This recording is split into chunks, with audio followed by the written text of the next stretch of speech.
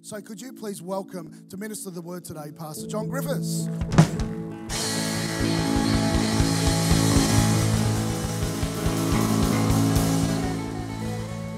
Very good.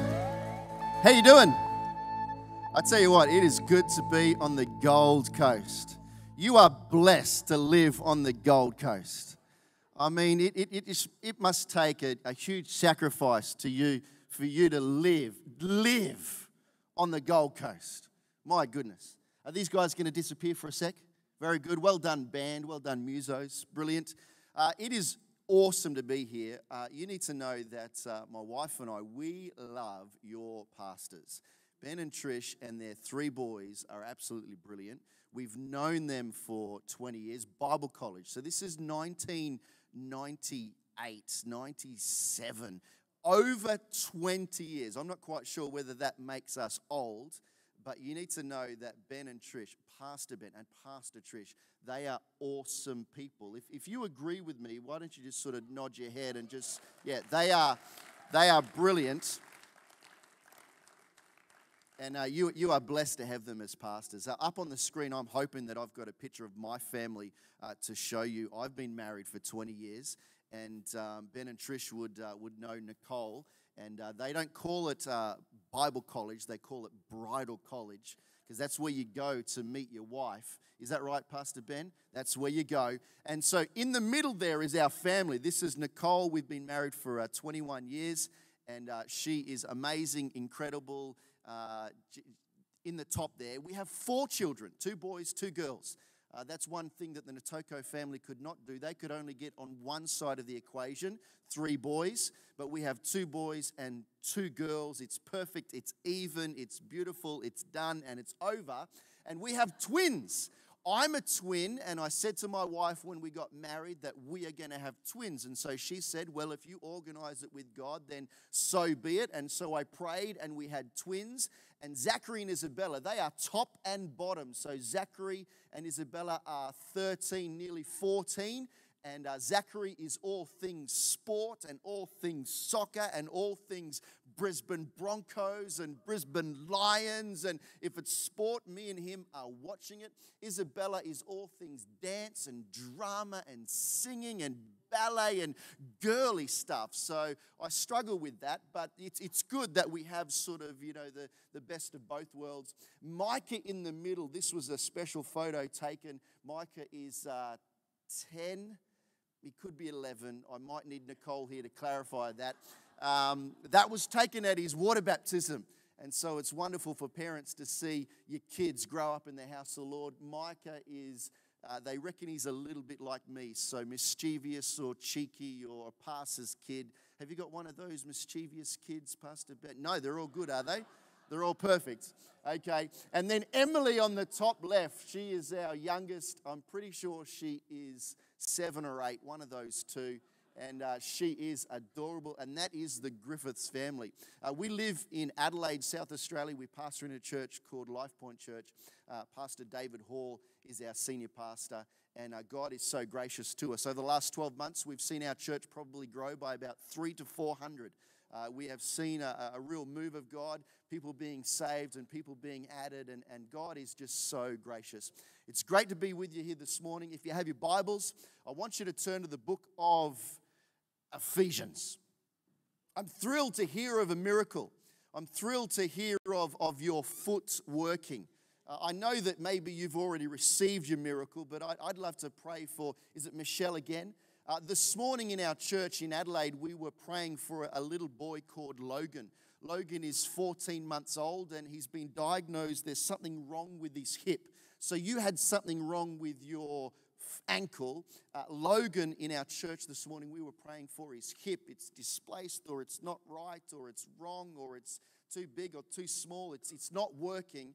It's a fairly major operation to fix it, and I want to pray for Logan this morning. He's just been diagnosed, or the beginning stages of a diagnosis for cerebral palsy, and so that sort of changes his world and his family's world, and our church is believing for a miracle. Is this a miracle-believing church?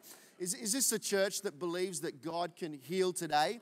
Is this a church that believes that ankles can be restored and hips can be made whole? My cousin over the last 12 months, I don't know if you remember Emma. And my cousin Emma is about my age. She's about 42, 43. She had this little spot on her finger. They reckon it was from maybe driving her car, and it was a sunspot or a melanoma, and so they took it out. It was a nasty little sort of, 6 months later, she then had a spot here, a lump here, and they took that out. And then 6 months later, she had this thing under her arm, and they took that out. And then they said to her, it should be okay from here. But 6 months later, they had a scan. And if you've had a scan for cancer, it's these white dots. And she had white dots everywhere. She had white dots in a stomach, in a liver, in a kidney, in her legs. She had it everywhere. She had it in her brain that there was size of the walnuts, if you're into walnuts. And she had this, she was riddled with cancer. The doctors said to her, you need to cash in your super and go on a holiday while you can. But we didn't accept that. We said, no way, that's not how we play the game. That's not what we believe. And so we prayed for my cousin Emma. I've got a reminder on my phone, 9 o'clock every morning, to pray for my cousin Emma. A couple of months ago, she had another scan. And every cancer cell in her body, except her brain, every cancer cell, all those white dots have miraculously gone. She had four walnuts. She had 4 walnuts in her head.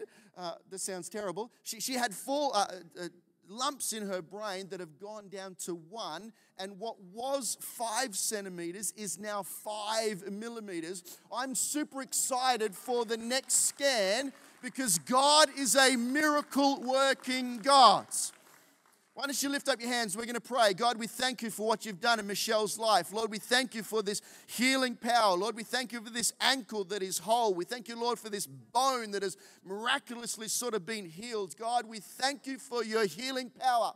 Lord, for this little boy Logan, we thank you, Lord, that you are at work in his life. Lord, what the doctors have said is going to be impossible. We thank you, Lord, that you are touching him right now in the name of Jesus. Lord, for my cousin Emma, I give you praise and I give you glory. Lord, you are a miracle working God. And Lord, I thank you that you're going to continue to work in her life in the name of Jesus. Lord, for the needs that are represented here this morning, I thank you, Lord, that you are at work. I thank you, Lord, that you are raising us up. I thank you, Lord, that you're healing our bodies. I thank you, Lord, that we're being set free from cancer. I thank you, Lord, that your healing power that you paid for at the cross of Calvary, by your blood, we are healed. And I thank you, Lord, that your miracles are available to us today. And Lord, we testify of your goodness in the name of Jesus. Amen and amen.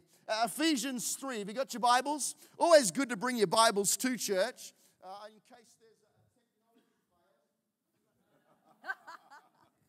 technology fire. Ephesians 3, it says these words.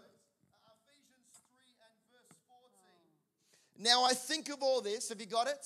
Ephesians 3 and verse 14, when I think of all this, I fall to my knees and pray to the Father, the creator of everything in heaven and on earth. I pray that from his glorious, everyone say glorious, unlimited resources, he will empower you with inner strength through his Spirit. Then Christ will make his home in your hearts as you trust in him. Your roots will grow down into God's love and keep you strong. And may you have the power to understand, as all God's people should, how wide and long and high and deep is his love. May you experience the love of Christ, though it is too great for you and I to understand fully. Then you will be made complete with all the fullness of life and power that comes from God. Here's the best verse. You ready? Put your seatbelts on. Just sort of grab a hold, because this will shake you. Now, all glory to God who is able. Now, all glory to God who is able, through his mighty power at work within us, to accomplish infinitely more than what we might ask or think. Glory to him in the church and in Christ Jesus through all generations forever and ever. Amen. God, as we spend time in your word, we thank you, Lord, that your word's going to build us up and encourage us. We thank you, Lord, that as we come in your presence, Lord, we're going to leave different in the name of Jesus. And everyone says, now where is that guy who is the brainiac? Has he disappeared, gone out to kids' church? Where is he? Where is Dr. Scott? Come on, Dr. Scott. Come and join me up on stage just for a moment. I haven't prepped him for this, but Scott, I am just in awe of your braininess. Like, I consider myself to be a fairly simple person. I'm not very smart, but I've heard that you are incredibly smart. I have heard that if we would have a competition in this room, you would be the smartest person in the room. Is this not true? Now, oh, is that your dad saying no? Now, I've heard that you've just graduated or finished something, or you're going to become a brain surgeon, or you're super smart. So Scott, I just need you to help me with what would be an illustration this morning. Sometimes life, you feel a little bit empty. But what you do, Scott, sometimes in life you come to church and you praise Jesus up on stage and they sing your favorite song, and it's almost like God fills us. God fills us with his presence and with his power, and God is so good. Is that how you feel in life sometimes, Scott? But then the challenges of life come and they drain you. Is that right? So just take a squig, Scott, and this is how life works. But Scott spends time in the Word of God every day, and Scott's praying and believing, and he feels refreshed, and God is good. But it was an early morning. He had to sing up on stage, and he had to get out of bed a little bit earlier, and it sort of drained him a little bit. But hot August nights was happening, and he felt refreshed, and he got a prophecy, and God is good.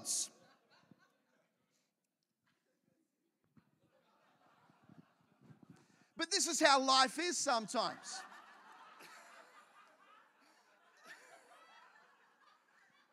Scott talks to a girl, and the girl talks back. Is this right, Dad?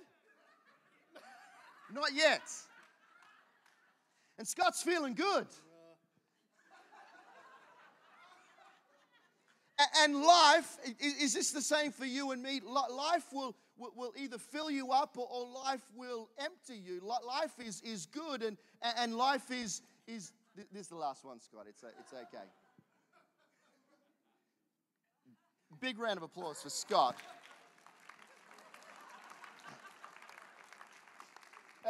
This is how it works. Life can either rob you or life can invigorate you. Life will either take from you or life will actually fill you up. Now, as Christians, we understand that God fills us and God fills us with power and purpose. But life, even as Christians, can take away. We can get... I hope your dad's not here. We can get run over by our dads. The bad things happen to good people, and it robs us of our joy, and it robs us of all the good things sometimes. And even in life, we can look up to God and say, where are you? But I would pray this morning that as we spend time in God's Word, that God's Word would fill you. I would pray that as we spend time in God's house, that God's house would bless you this morning. I would pray that as we spend time in God's presence, that his presence would help you and encourage you. And Ephesians 3 is one of the greatest passages found in the Bible. Now, to him who is able. Ephesians 3 says that out of his glorious riches, he will strengthen you. I'm not quite sure how you feel in life today, but the Bible says there's a promise in the Bible that out of his glorious riches that he will strengthen you. The idea of his greatness and compared maybe to my weakness. The idea of his vastness maybe compared to my smallness. The idea of his endlessness compared to my struggle in life. His glorious riches will strengthen me. This is what happened to you, Michelle. Your ankle was weak, but out of his glorious riches, he strengthened you. This is what happens in our lack. In our lack, is that what you said, Noah? In what we have very little of, in what we think we need to keep. Out of his glorious riches, he strengthens us. John chapter 1 says that he is full of grace and that he is full of truth. Full of grace and full of truth. David says in 2 Samuel that his mercy is great. The psalmist says that he is forgiving and that he is a God abounding in love. Sometimes when I look at my 4 kids, I'm not abounding in love. Sometimes when my wife looks at me, she is not abounding in love. But the idea of God, that he is rich in love and that he is abounding in love, out of his glorious riches, he is strengthening you. There is no number, Dr. Scott, that there is no number that can capture him. There is no single word that can encapsulate him. There is no beginning and there is no end that can encircle him. He is great and he is everlasting and he is faithful and he is true. But the psalmist says in Psalm 22, sometimes I am a worm. The psalmist says sometimes it feels like I have nothing. Sometimes it feels, God, that you are so far away. And I'm sure each and every one of us could testify of the struggles that we go through when it feels like our cup is empty. God, where are you? But the Bible says, out of his glorious riches, he is strengthening you. Maybe you've come into church this morning discouraged and depressed and downcast, but out of his glorious riches, he can strengthen you. Maybe you've come in depressed, but you can leave after being found in the presence of God, inspired and encouraged. When I'm weak, he makes me strong. When I fall, he lifts me up. When I stumble, he carries me. When I can't go on, he holds me. He leads me. He makes a way through the desert, the dry times. Out of his glorious riches, he is strengthening us. It says in Ephesians 3 that he's strengthening us by his Spirit in our inner being. In our inner being, he is strengthening us right now. The church that we pastor in Adelaide, it's right next to a gym. And people walk into a gym. They have their arms out and they sort of walk with their legs like I don't know what they're doing, but they walk in sort of like this and they pump iron. I'm not really a gym person because I don't like the pain, but they work on the external. You know what we're doing right now? We're working on the internal. Because out of his glorious riches, he is strengthening you. And the Spirit of God is strengthening your inner being. Coming to church on Sunday morning at 10 a.m. is not some religious act that you and I do. Coming to church on a Sunday morning at 10 a.m., we are strengthening our inner being in the Spirit of God. John chapter 7 refers to the Spirit as rivers of living water. And when you're feeling empty in life, and when you're feeling down in life, it's the Spirit of God that fills us over and over again. We need the river to flow. We need the river to flow every Sunday morning. We need the river to flow every Sunday night. We need more of the river of God. It's my prayer, Pastor Ben, that the river of God would flow in this church. It's my prayer that the river of God would flow in your life, that the rivers of living water would rise within. And life, if you allow it, will rob you. Life, if you allow it, will empty your life. Life, if you allow it, will leave you with nothing. But the Spirit of God will strengthen your inner being. Matthew 25 refers to the Spirit as oil. He'll strengthen us in our inner being. Now, Pastor Ben, I'm not quite sure if this has happened to you, but sometimes after 20 years of growing and being a man, we get old. And when we roll out of bed, we sort of, oh, my knees aren't working and my back's not working. Does this happen to some people out there? Sometimes when you get out of bed in the morning, it's like, oh. But it's at that moment I know exactly what to do. I go down to the kitchen. Right next to our microwave is this little container of tablets. It's some fish oil tablets. And when I get up in the morning and my knees don't work, I pop 2 fish oil tablets. I'm glad that they're tablets and not fish oil off the spoon, cod liver oil. Did any of your parents make you get that cod liver oil? Oh my goodness. I pop a couple of tablets and within a day my knees start working again, and it's like the oil is sort of working its way into the joints. And Matthew 25 talks about the Holy Spirit being oil. And just as the Holy Spirit is a river, we also need the oil of God. I pray that this church, that King's Church, would know the oil of God.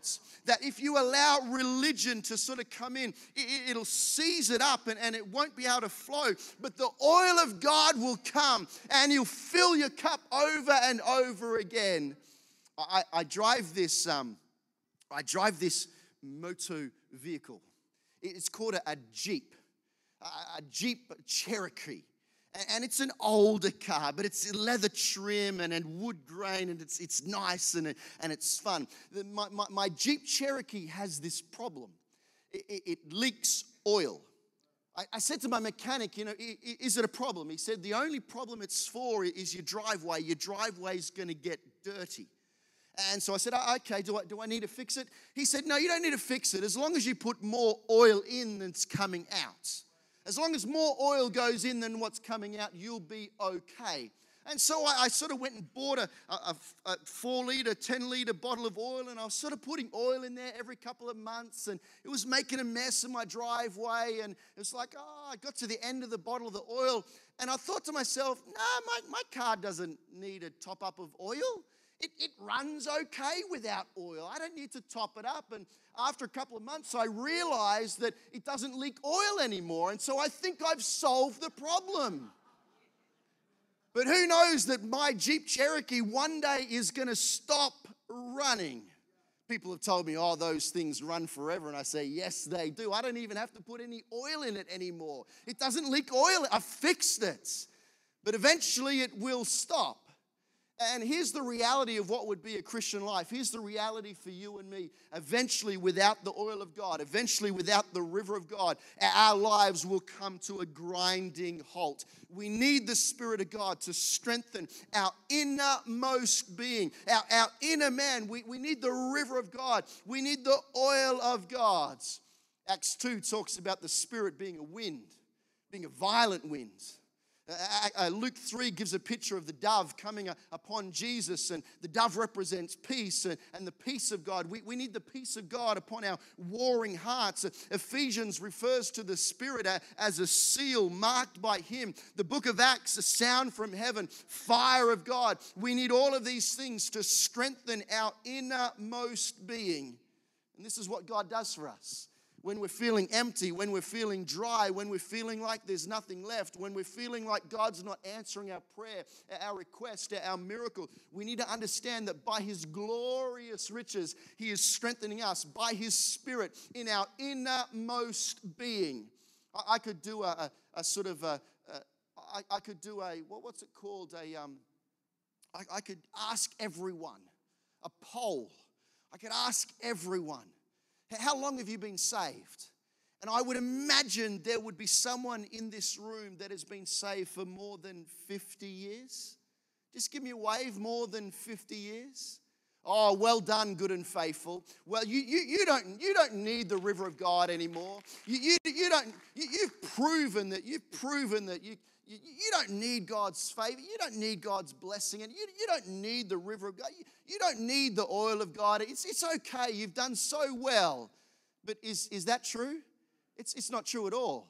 Whether you've been saved for 5 days or 500 years, the reality is each and every one of us, we need the Spirit of God to strengthen our innermost being. It says in Ephesians 3 that Christ dwells in our hearts through faith. Is this what I read? Is this what you and I read before? He dwells in our hearts through faith.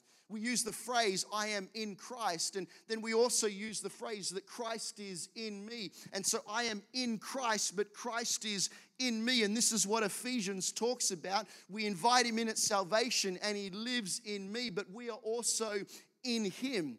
Romans 8 says there is now no condemnation for those that are in Christ Jesus. 2 Corinthians 5 says if anyone is in Christ, he is a new creation. And so the idea is that Christ is in me and I am in Christ, and Christ dwells in my heart through faith. And so when I go through life and the trials and the difficulties and the circumstances that sort of empty my life, I need to remind myself of the Word of God that Christ dwells in my heart. We need to remind ourselves, whether we are young in the faith or whether we are old in the faith, that Christ dwells in my heart. And so this week, when you're feeling alone, Christ is in you. This week, when the enemy comes to rob, kill, and destroy, Christ is in you. This week, when trouble arrives and comes knocking at the door, Christ is in you. Now, there will be someone here this morning where it's their duty to lock up. Who's on duty to lock up? Who is that person? Who is locking up this morning? There will be someone. Rob, it has to be you, Rob. If no one's rostered on, it's now Rob. Just roster Rob on. There will be someone to lock up. When everyone's gone and Rob is doing the alarm or pressing the button, Rob will say the words, "Goodbye, Jesus. See you next week, Jesus." Rob will say the words, "Goodbye, Holy Spirit. It's been good. We'll see you next week." No, that's not how it works. Christ dwells in us, in our hearts. And when we leave, we don't leave God in some stained glass building. Christ goes with us and before us and helps us. It's not that we leave him here on a Sunday, but he goes with us during the week. And out of his glorious riches, he will strengthen you in your inner being. In your inner being, by his Spirit, you are strengthened. Why? Because Christ dwells in your hearts. You need to look at yourself again, and you need to understand that you are a child of God and that Christ dwells in your hearts through faith. And this is what God does for us. This is what God does for you and for me. Ephesians 3 says that you and me, are to be established and rooted in love. It's the story of Jesus that he tells about the two people that build. The foolish man, he builds his house upon the sand, and when the storm comes, it's washed away. But a wise man will build his house upon the rock, and when the storm comes, there is a firm foundation. I remember living in Adelaide, our house, there was this tree in the driveway.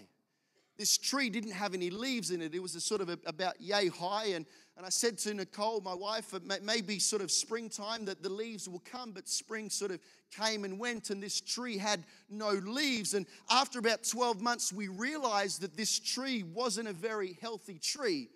And so I said to Nicole, I'm going to do some gardening, and I'm going to take this tree out. And so I sort of got my hand around the stump of the tree, and I gave it one little reef, and it came out instantly. As I grabbed it, it was rotten. It sort of flaked in my hands. It was so easy to remove because the roots were just all rotten. We lived in the Sunshine Coast for 15 years. I was a youth pastor there. My wife and I, we planted a church there. We lived in Nambour, Queensland. Anyone been to Nambour before? I noticed that there was a caravan and camping show in Nambour next week. I thought to myself, I won't go to that. We lived in Nambour for many, many years, and at the front of our house, there was this palm tree. And do you know what a palm tree is? A palm tree is one of those annoying trees that drops berries, and those palm fronds, that one palm frond will fill up your wheelie bin. Just one will fill up your wheelie bin. And so they just fall all the time.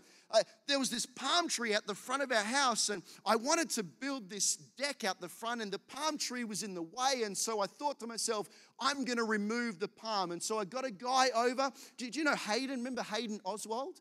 Hayden Kiley? Hayden came over with his chainsaw, and down it went, and I just had this stump. I thought, I'll be able to get rid of that stump, no worries. So I got the mattock out, I got the shovel out, and I started to dig around this stump of this palm tree, and it took me 6 months, 3 afternoons a week to dig this tree root out. A palm tree has these finger-like roots that are just entwined. And oh my goodness, I started it. I had to finish it. I couldn't leave it. It took me forever. But it was rooted. It was established. You know, one tree that's not rooted, it comes out easy. The other one that is established, it's harder. And Ephesians tells us that you and I are to be rooted and established in love. What we're doing here on a Sunday morning is we are being rooted and established in love. When the pastor tells you to turn around and say hello to someone, what we're doing is we're being rooted and established in love. When we meet midweek for a connect meeting or a home fellowship or whatever it is, we are rooted and established in love. Hang on a second, John. You say love? Love will chew you up and spit you out. Love will hurt you and mess with you and it'll destroy you. Love will make you bitter and twisted and rotten. Love will empty your glass. Love will hurt you. But here we read the love that surpasses understanding. I can't understand it, but hang on a second. This love is different. Maybe it's a love that's patient and kind. Maybe it's a love that does not envy and boast. Maybe it's a love that is not self-seeking and does not anger and keep a record of wrongs. Maybe it's a love that protects and trusts and hopes and perseveres. This love is different. This is the love that the world does not know. Colossians 3 tells us that we are to put on love. It's a choice, like we put on a jacket, that we are to put on love. Just like on a Sunday, we put on the garments of praise. So too, Colossians tells us that we are to put on love. And so when we speak to one another, we put on love. It's a choice to love. And Colossians 3 says this love, it binds us together. The love of Christ, it binds us together. And so it says that we are to be rooted and established in love. 1 John 4 says that the love of God and that we are to love one another. Go on, just turn to your neighbor and give him a wink. Go on, just. I know it's your spouse, and I know you haven't done it for 47 years, but just give them a wink. Maybe after service, you could go up to Pastor Ben and Pastor Trish and say, we love you. Maybe after service, you could say to the people that are looking after the kids, we really appreciate all that you do. Maybe you could say to the musicians, hey, you do a great job. It's the love that binds us together. You're struggling in life, you need more of the love of God.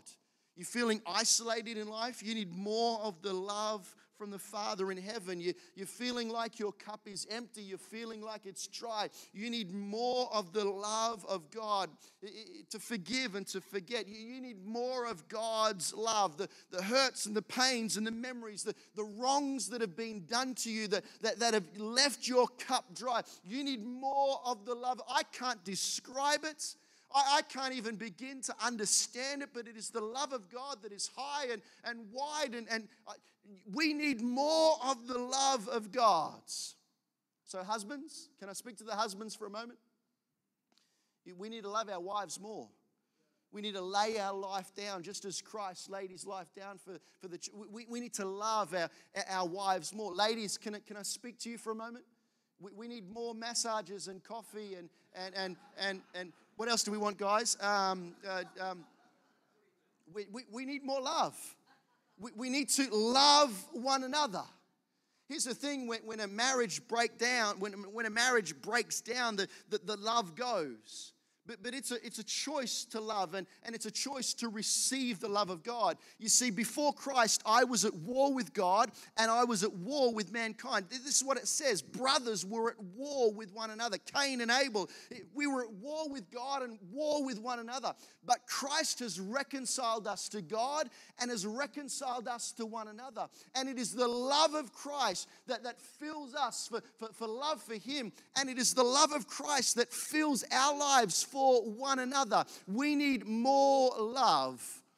If you were to rename the church, you could rename it King's Love Church. Love King's Church. Love Church. We just need more love. The love that surpasses understanding, God's love. And if you find yourself a little bit empty, you just need to receive God's love. And if you find yourself a little bit hurt and broken, you just need to receive God's love. How wide and high and long and deep.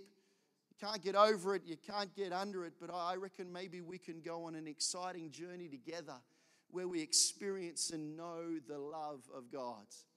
Ephesians says these words, that you will be filled to the measure of all the fullness of God. Psalm 23 says that your cup will overflow.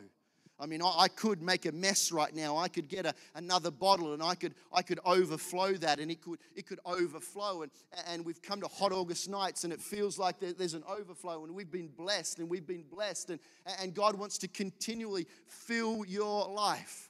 Romans 13 says that the God of hope, He wants to fill your life with joy and peace. And as you trust in Him, this is what it says, as you trust in Him, that the God of hope, there will be an overflow of hope in your life.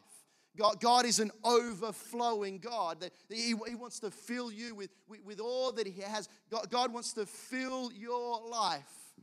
And I don't know what has emptied your life, because if every one of us are honest, life will empty us. But God wants to fill you. God wants to fill you over and over and over again. And if you allow it, life will get on top of you. And if you allow it, depression will come. And if you allow it, sickness will come. And if you allow it, you get depressed because the kids aren't coming to church anymore. And if you allow it, I don't have any money left anymore. And if you allow it, life will rob you. But God wants to fill you over and over and over again.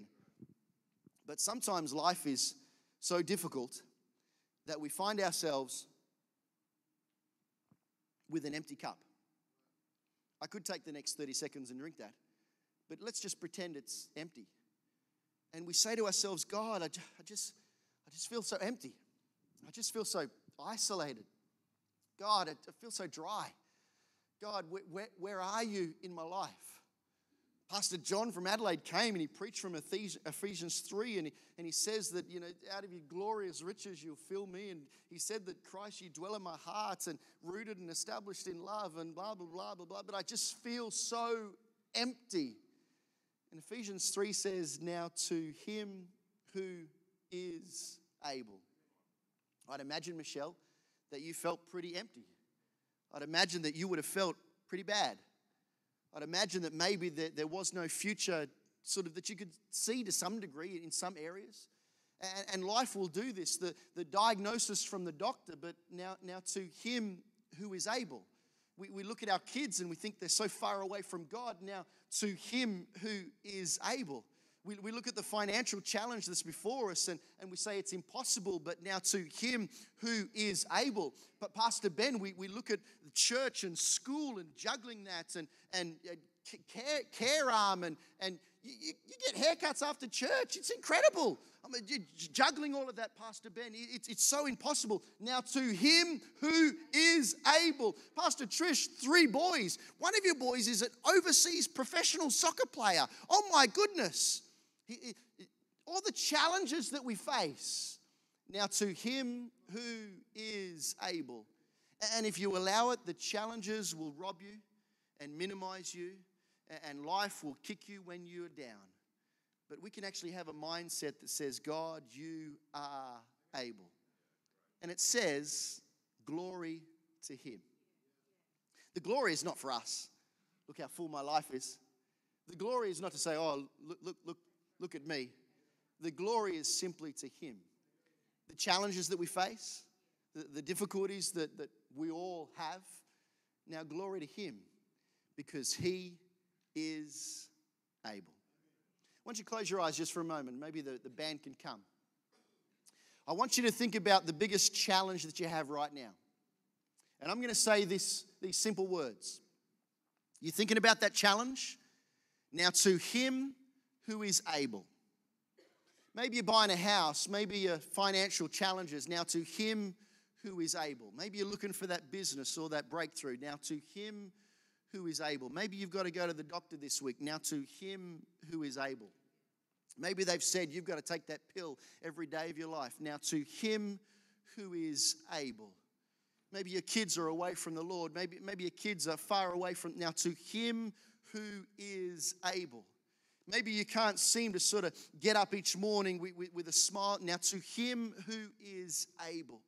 Maybe you've been praying and praying and praying and you haven't seen the answer. Now, to him who is able. I'm not quite sure of the challenge that you face, but I just want to say to you these words. He is able. He is able. The dreams that you have, the prayers that you've been praying, he is able. God, I thank you that these wonderful people here this morning, God, there are all sorts of needs and challenges that are represented. But I thank you, Lord, that you are able. Lord, for the giants that we face. Lord, for the walls that are before us. We thank you, Lord, that you are able. Lord, for those impossible situations. Lord, we thank you that you are able.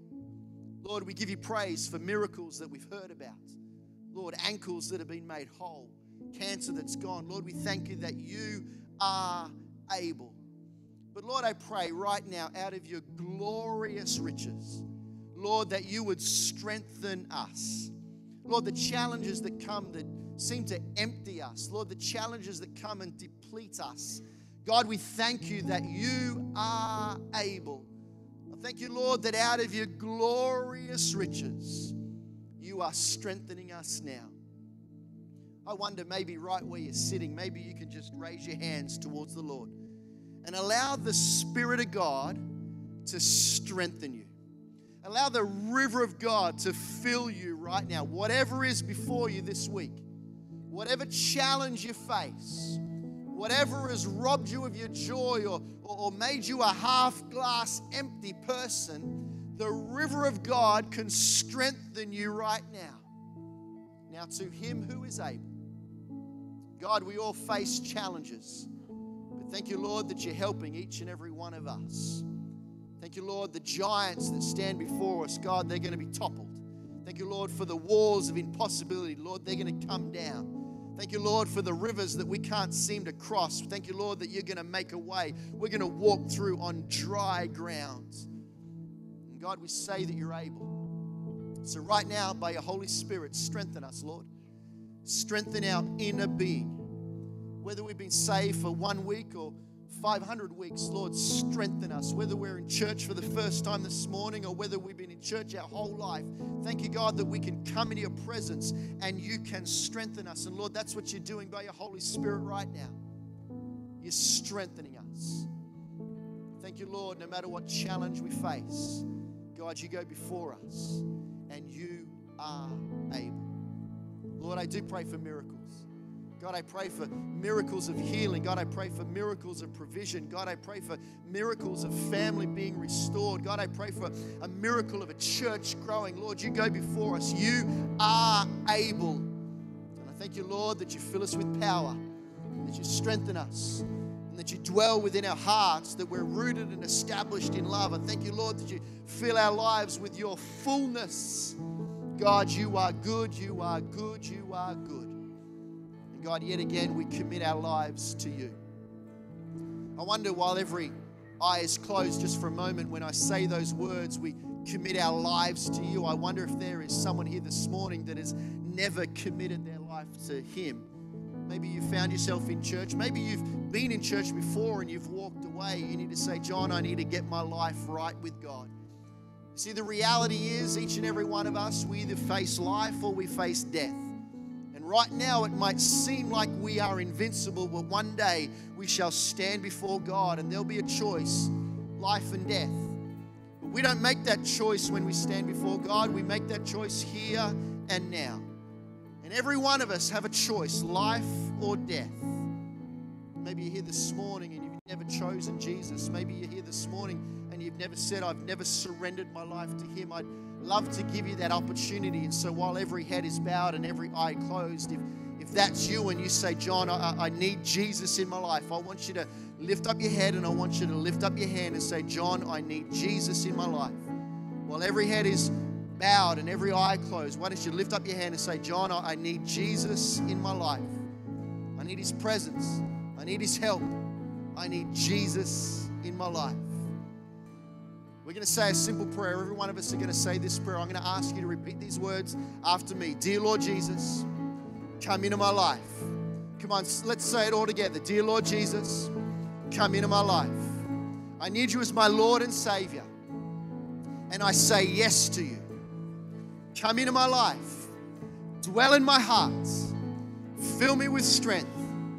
And fill me with power. In Jesus' name. Why don't you stand to your feet just for a moment? I really believe that God's going to give you a miracle this week. I really believe that a miracle of Michelle is available to you. I reckon we could sing that second last song. Is that the second last song? And there's like a bridge bit to it. I'm not a musician, so I don't really know what it is. There's a bridge bit to it. And I want to stamp my foot when you sing it. All the earth will shout and praise. And as we sing that, I wonder maybe you could lift up your hands and believe for a miracle. I wonder as we sing that you could lift your hands and believe that your cup will be filled up. I wonder as we sing that faith could rise and faith could stir in your heart and God would do something amazing. A miracle would come. So we're going to sing and I want you to lift up your voice and I want you to lift up your hands. Stomp your feet like me if you want.